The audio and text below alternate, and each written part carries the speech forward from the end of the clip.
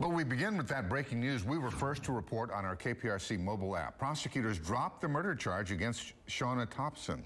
Both she and her husband Terry were accused of killing John Hernandez outside a Denny's near Crosby in 2017.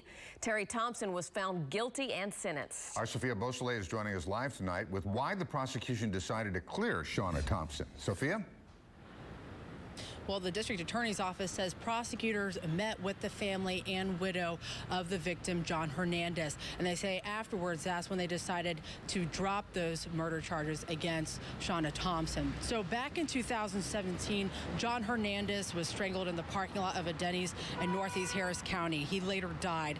Last year, Terry Thompson was convicted of murder and sentenced to 25 years in prison. His wife, Chauna, a former Harris County deputy, was off duty at the time, but was at the incident. She was initially charged with murder, but the Harris County DA's office says more than 8 lawyers reviewed the case and the records, and they don't believe that they had sufficient evidence to convict Chauna Thompson of murder. Now, the DA's office says Thompson's former employment as a deputy sheriff played no role in their decision to dismiss the criminal case, saying equally that it played no role in their decision to present the case originally to a grand jury.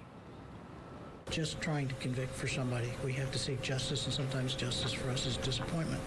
But that's where we are in this case.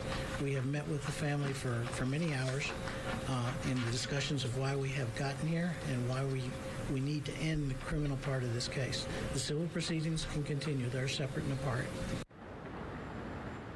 The Harris County Sheriff's Office said in a statement that they are aware of the news today and that currently Chauna Thompson's appeal of her employment termination is pending before a civil service commission. Now, later on tonight at 7 o'clock outside the Denny's where the incident took place almost 2 years ago, there will be people gathering, folks from John Hernandez's family along with a local activist group that will be at that Denny's. We'll have more for you coming up tonight at 10. Reporting live from downtown Houston, Sophia Beausoleil, KPRC Channel 2 News. And we'll look forward to that. Sophia, thank you.